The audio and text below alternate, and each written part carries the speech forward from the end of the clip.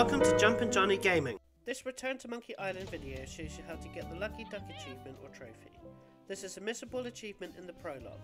Part of the storyline is to get the lucky 4-leaf clover or the to-do list.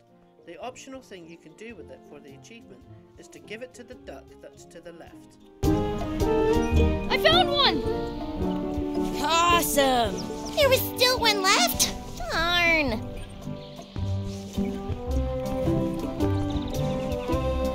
I once got a scurvy dog that was bigger than my head.